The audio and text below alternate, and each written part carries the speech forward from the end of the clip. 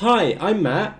And I'm Dave, and in this Magento 2 Basics tutorial, you're going to learn how to change your locale settings in Magento 2.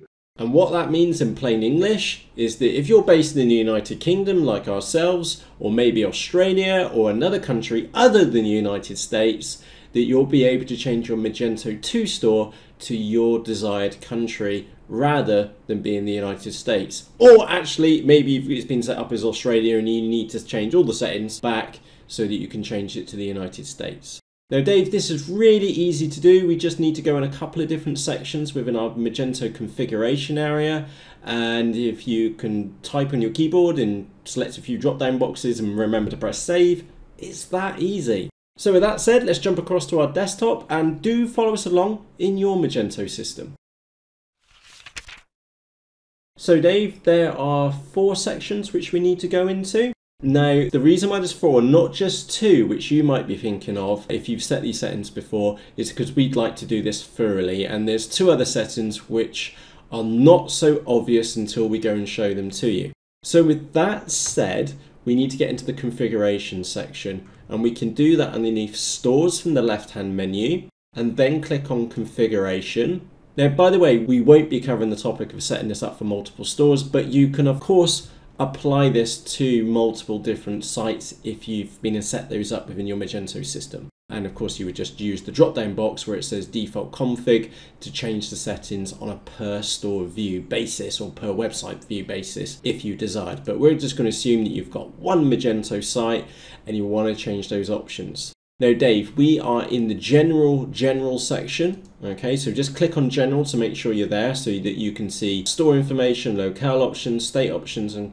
country options. So we're going to start at the top, which is the country options. Let's drop this down. Now, like I said, we are going to change our Magento install from the United States to the United Kingdom.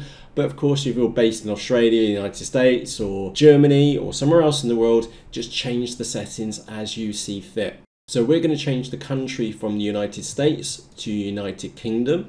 We are also going to leave the rest of those settings alone in that section. The next section which we're after is locale options. So let's expand that out. So the first thing which we need to do is change the locale from English to United Kingdom. We also need to change our time zone as well. So we're after Europe or Greenwich Mean Time. Scroll this down. There we go. So GMT Europe / London. Also in the UK, we are metric, so we're changing our weight from pounds to kilograms. The first day of the week is Sunday, and those values are fine there. Scroll down, we're now after the store information section. And by the way, it's really important that you fill this store information out. And the reason why it's important that you fill it out is because this is the information which comes out on your Contact Us page, for example, and several other sections around your Magento site. So we're just going to scroll down, choose the United Kingdom. Obviously, you would go on and put your store name, your phone number, your hours of operation, and the other details as appropriate. Now, Dave, the one mistake which we can make is very, very simple. If you don't press Save Config in the top right-hand corner, those settings won't be changed. We are also going to ignore the page cache message because we've got 3 other sections to go and change, and we'll update those in a moment. Now, the next section which we need to go into is the currency section. And where it says currency options, we're going to expand that option down. Base currency. Now, Dave, how many times has this caught us out trying to find pound sterling? Oh yeah, loads of times. Magento calls it British pound sterling, I think. British pound sterling, yeah. So in our case, we need to scroll up. I am just going to click B on my keyboard to get in the right section. So British pound, default currency. I'm going to press B again to jump up there. British pound. We're not going to go into multiple currencies, but what we are going to point out, because we've chosen different currency, you do need to select that in the allowed currencies. And if you did want to allow multiple currencies, you hold down the control key and you can select or deselect multiple currencies at the same time. But we are just going to show you how to set up a single currency in this video tutorial. So make sure you choose your allowed currencies as the currency which you've been and set above, because like ours, that was set as the US dollars. We want those as British pounds. Of course, we've made some changes. We need to press Save Config. Now, Dave, those are the two obvious sections. There's two unobvious sections, and they're both down in cells. So we need to scroll down and expand out our cells menu. And the first one is shipping settings. And this one's actually really important, not necessarily for you and your business, but for your customers. So when your customers go to the checkout, the default country or the origin country is currently set to the United States. We need to change that, and we're going to change that to the United Kingdom. And of course, you may want to remove the postcode or the region state. And then once you've been and made those changes, press Save Config. Nice and easy so far, Dave? Yep, I'm with you.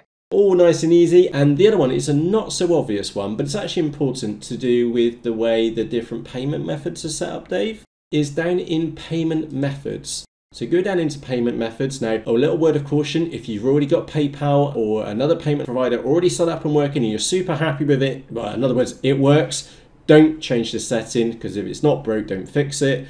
But we're assuming that you haven't been able to set up your payment options just yet. Where it says merchant country, drop that down, choose your country, and then press Save Config. And the reason why that's important is because your PayPal options do differ between the different countries. So you'll see that we've already been set ours as the United Kingdom. We're going to press Save Config anyway. Now, Dave, the last step of this process is to go and clear out our cache. So all the changes which we've been and made can then appear on the front end of our Magento website. So to clear our caches out, just click on Cache Management at the top.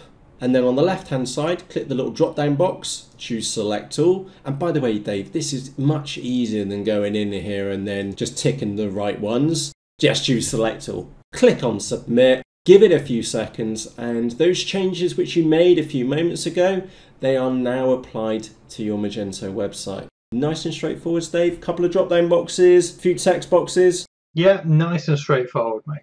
Excellent. So both myself, Matt, and of course Dave, we both hope that you found this video tutorial helpful for you and your business. And on that note, from myself, Matt. And from me, Dave. Cheerios. So from myself, Matt. And me, Dave. We hope that you found this video tutorial helpful. If you have, then let us know by leaving a thumbs up on this video below or subscribing to our YouTube channel. We believe to use Magento, you don't need a degree in Nerd, and we've created you over 300 step-by-step video tutorials at understandinge.com to help you. In these tutorials, you'll learn how to use Magento with no prior knowledge, how to build a fully responsive Magento website for just $99, which is about 65 quid. How you can use Magento to sell on eBay and Amazon with M2E Pro. And you'll be joined by over 6,000 fellow business owners just like you. And the best part is, it's free to join. So from myself, Matt. And me, Dave. We'll see you there. Cheerios!